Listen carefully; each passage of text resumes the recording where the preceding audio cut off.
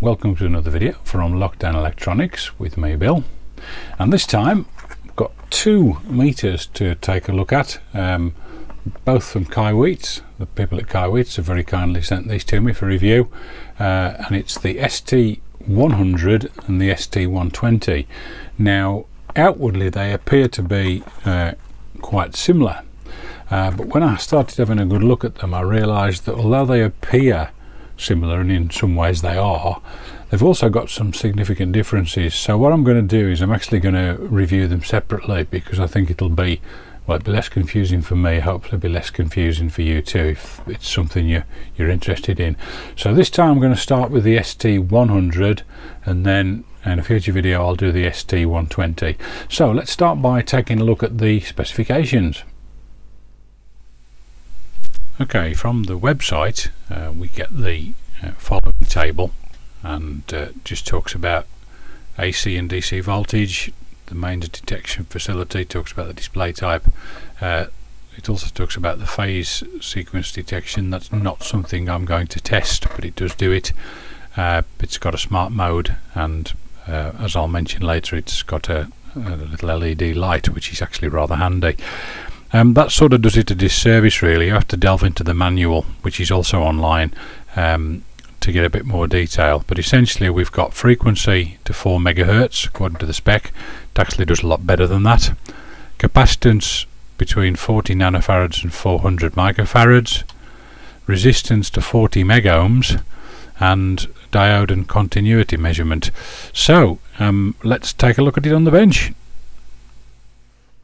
Okay, let's look at what we get in the box with the ST100. We get a manual that's actually quite readable. This is a dual language one, but half of it's dedicated to English, and does appear to have been written by somebody who's actually can speak English, so that's always good.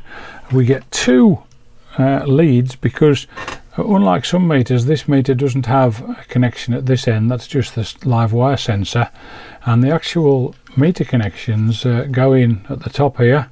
They're fairly clearly marked with red there and common there for the black one. So that's two leads that fit in there, and if you want to use it flat on a bench, that works rather nicely like that. And the other things to show you really about the case, let's take these leads back out again and make it a little bit easier, is in the back here we've got a cover that's held in with a screw, and there are two AAA batteries in there. You do get the batteries with the meter, so you can get it working out the box. And if I switch on, we've got a function which allows us to hop through the various modes. We've got a hold switch to obviously to freeze the display, to remember something, and if I do a long press on that, we've got a torch at that end. And it's perhaps tempted to think, oh well, that's a bit of a gimmick, and if you've ever been in a mess and used your mobile phone torch, you'll know that sometimes what appears to be a gimmick can actually come in quite handy. And certainly I've done a couple of jobs in my camper van where it would have been very handy to have a light, so I could just see exactly where I was working. So I think that's quite a nice touch, and obviously it's an LED. It's gonna last a while with two AA batteries in. So that's the it's got nice form factor, feels nice and solid. Right, let's now have a look at the electrical characteristics. Okay, let's just have a look at some of the more often used functions of the meter. So we'll switch on with a press of the on off key, and we'll just press function, which should move us straight into auto mode. That's auto for ohms and volts, and also for continuity eventually there. Yeah, it's not particularly quick on that, but as will make sense in a minute. Let's start with resistance then. Stated top limit is supposed to be 40 megohms. I don't have anything like that, so I've got about an 8.05 megohm resistor here. That's saying 8.06 megohms. Hopefully you can see there is an M at the top, so certainly does very high resistance is okay. Down at this end, this is a 22 ohm resistor. It's showing us 21.2 there, 21.1.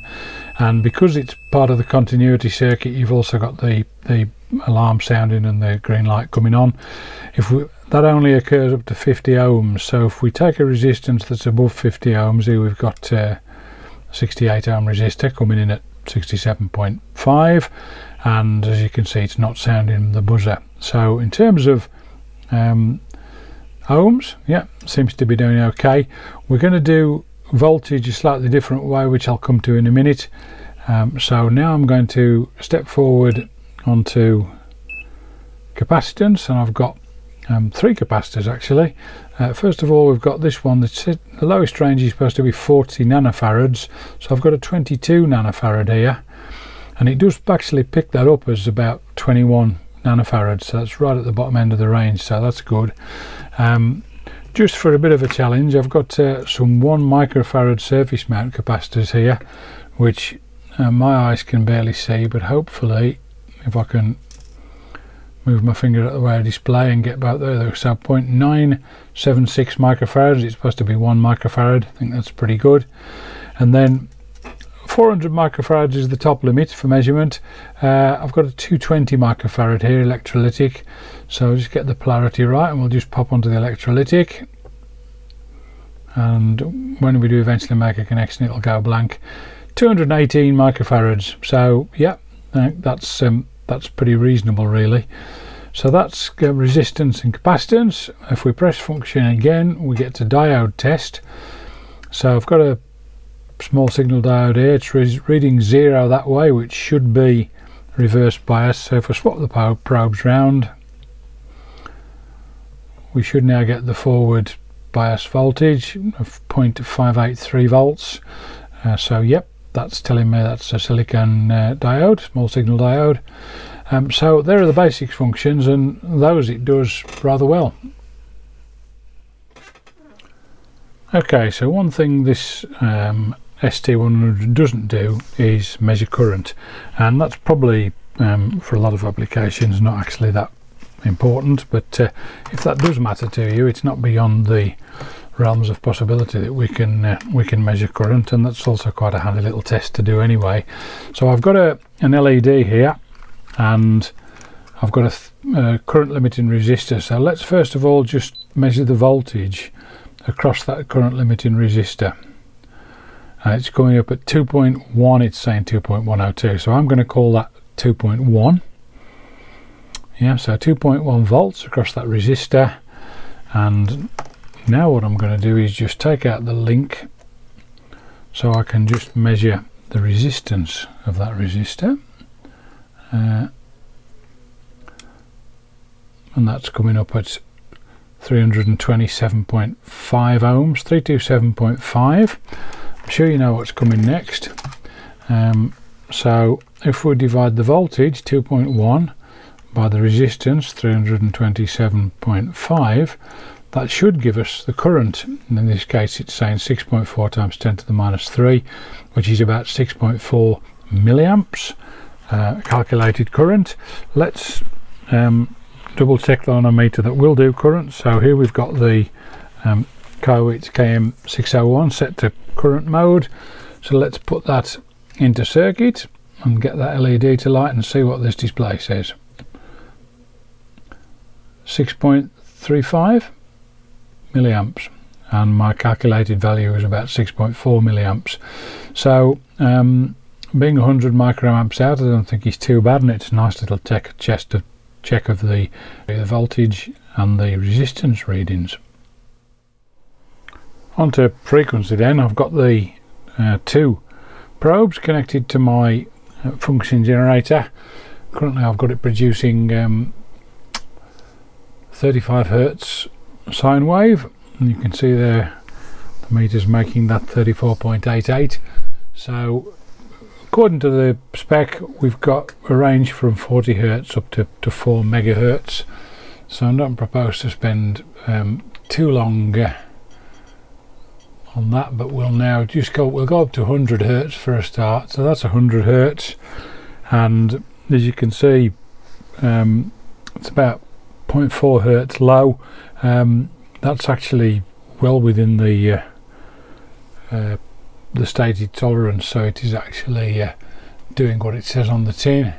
So if we now go up to 1 kilohertz, and you can see we're just 3 hertz off there, 4 hertz now, so again pretty close. I'm going to step up to 10 kilohertz and 9.97, yeah, so we're getting this consistently slightly low reading, but it's still well within the plus or minus 1% tolerance that's stated in the manual. I'm now going to go up to 1 megahertz. Apologies, I just entered 1 millihertz there. Let's try 1 megahertz, shall we? And it's now saying M on the top there, megahertz, 9.997 megahertz. So if I step up quickly to 4 megahertz, you can see it's easily achieving its stated maximum at 4 megahertz. And in fact, if I continue up to 10 megahertz there, it's still managing to display that 10 megahertz, which is more than double its stated range, which is pretty good. And if I now go up to 20 megahertz, it's still showing we're all right. Now what I have discovered is that 20 megahertz, well, I'm now saying 21, and actually it's now doing slightly better than it was earlier. Yeah, there we go. 23 megahertz, it's still saying 21.5. So realistically 20 megahertz is about the maximum, but that's pretty good for something which is supposedly only go to 4 megahertz. So frequency range, quite impressive. Okay, I know people quite like to see the live wire detection.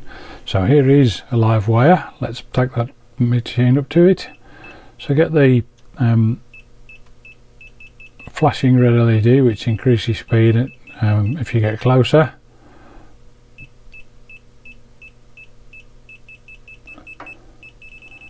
And if I'm almost, well, I am touching it now, we're getting a much stronger indication that that is indeed a live wire.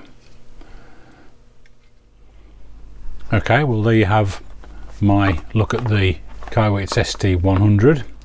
I think it's quite an interesting meter, and particularly think that the mains detection function on this is particularly good. So if that's something that interests you, that's probably something that's worth taking a look at.